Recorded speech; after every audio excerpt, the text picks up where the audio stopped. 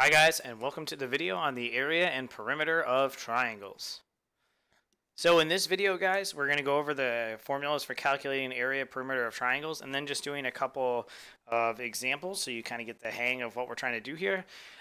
Because triangles are a common structural shape for engineering and fencing them, and covering them requires area and perimeter. And you're going to calculate these with 80% accuracy, so 8 out of 10 times if you are doing this correctly. So remember, to calculate the perimeter of a triangle, you're going to add up the three sides. If it's regular, meaning equilateral, you can multiply one side by 3. So for the area of a triangle, you must use the following formula. The area equals the base times the height divided by 2. And so when I say height, I mean this side, that height has to actually form a 90-degree angle with the base, which leads me to the following saying: no 90, no good. If the side that you are using as your height doesn't make a 90-degree angle with the base, then it is no good. It is not the actual height of the triangle. So make sure that the base actually is perpendicular to the height before you do your calculations. So the actual height is called an altitude. Extends from one vertex of a triangle to another side at a 90-degree angle, as you can see the base. If the triangle does not have two exterior sides that form a 90-degree angle, then you must make sure that your height is an altitude. It must extend from one vertex to the other side at a 90-degree angle. But sometimes it is possible that the altitude actually has to be outside of the triangle. Like in this one, the altitude actually has to be outside of the original triangle, because otherwise we don't actually have any way to make 90 degrees with the base. So here we have those gray segments represent fictional sides. They're imaginary, but they can still be used for the calculations of using altitude to actually calculate the height of the triangle. And then you can use the red base here. So this is still the base down here. This section is. And then you would do this base, this altitude, in order to actually calculate the area of the triangle. So if you are missing a height because none of the sides form 90-degree angles with each other, or there is no altitude measured, you can calculate it in order to find the area of the triangle. You can calculate it in a variety of ways. You can either use trigonometry if you know an angle, or you can use the Pythagorean theorem. Since a 90-degree angle is involved, it makes a right triangle, and that allows you to use Pythagorean theorem to calculate one of the missing sides. And so one of the most important things that we will be doing is area and perimeter in the coordinate plane. Lots of times the problems that show up on the ACT are area and perimeter of figures on a coordinate plane. You can either use the distance formula to find missing heights here. So like right now, if I wanted to find the height of this triangle, what I would need to do is go from this point here all the way up to here and all the way over.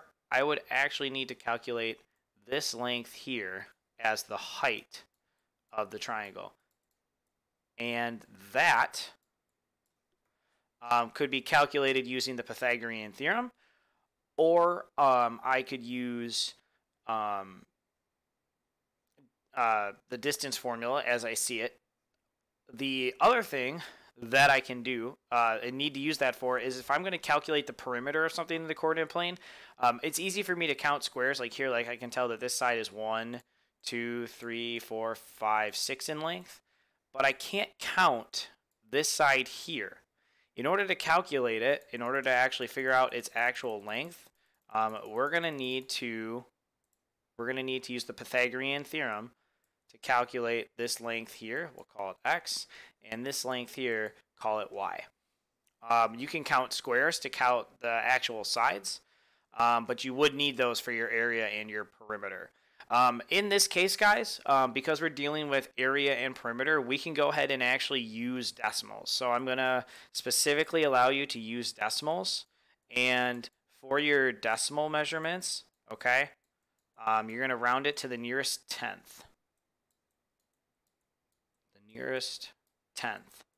And a tenth would be like 6.2. That's at the tenth. So you're going to be using the hundredth spot to round. And so that's all the precursor information we need here, guys. So let's just jump right into some examples. So calculate the area and the perimeter of the triangle below. So the two sides here, 22 and 21, form a 90-degree angle. So I can use 21 as the base, since that is what the triangle is sitting on, and I can use 22 as the height. So to calculate the perimeter, I'm going to start with perimeter. I'm just going to do 21 plus 22 plus 30. And I'm going to put my unit on at the end. And when I add those all together, I get 43 plus 30 is 73. So 73 feet. And then to calculate the area, I need to use that formula of base times height divided by 2. So I'm going to substitute what I know here. A is equal to 21 times 22 divided by 2. So multiplying 21 by 22 gives me 462. So on the top I get 462. And on the bottom I still have the divided by 2. So the area would be, when I divide by 2, 231 feet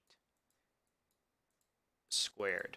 Now remember that the area is always squared, okay? Because we are multiplying feet by feet. So the area here, a foot measurement times a foot measurement makes foot squared, feet squared. So remember that area is always squared. So we're going to go ahead and then translate that. That was our basic triangle problem. We're going to go ahead and translate doing area and perimeter onto the coordinate plane.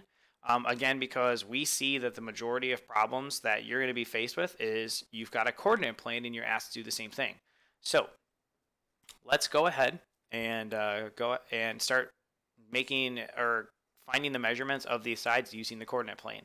So I can tell that this has 1, 2, 3, 4, 5, 6. This side here has a length of 6. This side here has a length of 5. And I can totally calculate those because they are directly either horizontal, like the side length of 5, or vertical, the side length of 6. And when they are like that, you're totally allowed to just make those measurements by counting squares. It's when the measurements are diagonal like this that you have to use the Pythagorean theorem. So we're going to use the Pythagorean theorem to calculate this measurement here. So that measurement there would be 5 squared plus 6 squared equals c squared. And it is c squared because it is a diagonal segment. So 5 squared is 25. 6 squared is 36. So and that's equal to c squared. We get 61 equals c squared. And then just remember that the undoing of both sides is taking the square root. So c equals the square root of 61. So again, guys, decimals are going to be okay here. We're going to use one decimal place, a tenth. So the side C is 7.8.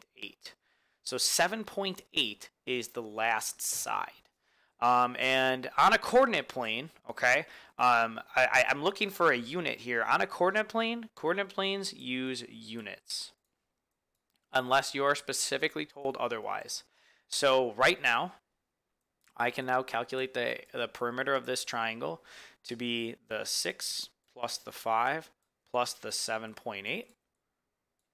So the perimeter would be 6 plus 5 is 11 plus 7.8 is 18.8 units. And I can't say anything besides units because it's a coordinate plane.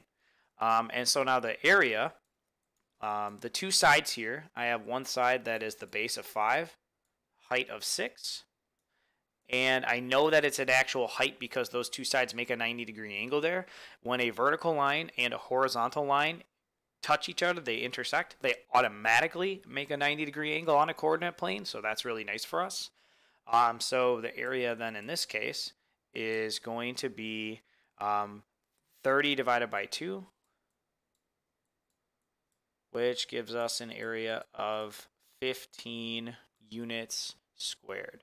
So because remember that area is always units squared.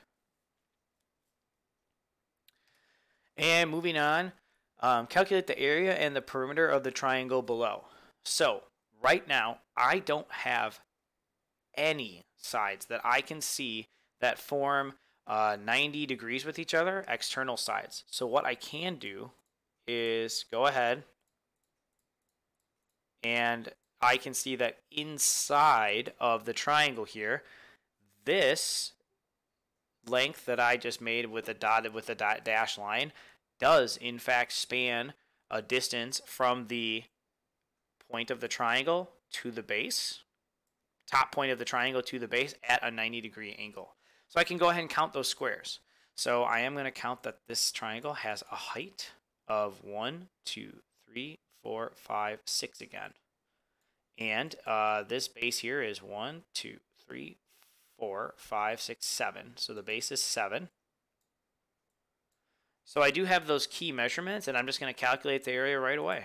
Area is equal to 7 times 6 over 2. So the area is equal to 42 over 2. Or the area is equal to 21 units squared. Because again, all area is units squared. But the problem comes now in that I need these diagonal lengths in order to actually calculate the perimeter. In order to get them, I need to use Pythagorean theorem. And what I am going to do is I'm going to use Pythagorean theorem for this right triangle in here. And so this 7 is no longer the units from here to here, like this. Instead, I have a length of 6. And I also have a height of 6. So now I can go ahead and calculate this segment here by doing 6 squared plus 6 squared. So for this length here, we'll do 6 squared plus 6 squared equals c squared. So we get 36 plus 36 equals c squared, or 72 equals c squared. And so if you take the square root of 72, you're going to get approximately 8.5 as a decimal for c. Okay, so that tells me that that side length there is 8.5. So I'm going to erase my heavy dark markings here, because now I'm going to go back and have to do the Pythagorean theorem a second time. So the 6, I'm going to remove it for clarity's sake. I need to do this triangle here, where this is now the side that I am looking for. I have a height of 1, or I have a leg of 1, and I still have this leg of 6. So now I need to do 1 squared plus 6 squared equals c squared again. So I get 1 plus 36 equals c squared. So 37 equals c squared. So I'm going to take the square root of both sides again. So 37, you take the square root of that, and you get about 6.1 is about the length of c. So now I have here, and this would be for here. I now have all of the measurements required to calculate the perimeter of this triangle. So I'll take my eraser and just kind of clear all this stuff out in here. I now have all of the requirements for this. So I can take perimeter-wise, I have that known length from here. Erase this really quick. The known perimeter length from here to here was 7, or the known side length was 7. And then we calculated one of the sides to be 8.5. And then the third calculation we did, that side was 6.1. So if we add all of those together, we get 15.5. Add another 6.1 to get 21.6 units. So there's our perimeter. there's our area.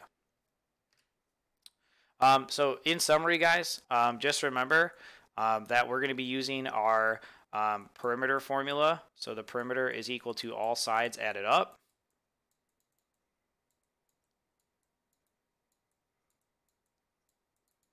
The area in this case is going to be equal to the base multiplied by the height divided by 2, and the base and the height need to make a 90-degree angle. Base and height need to form a 90-degree angle.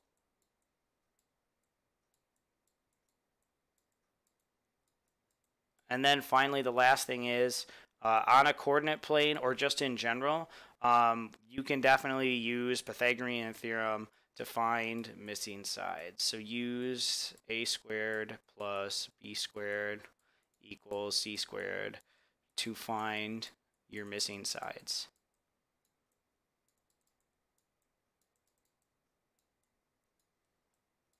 And that's it for today's video, guys. Thanks for watching, and make sure you get this all in your notes, and I'll see you in the next one. See ya.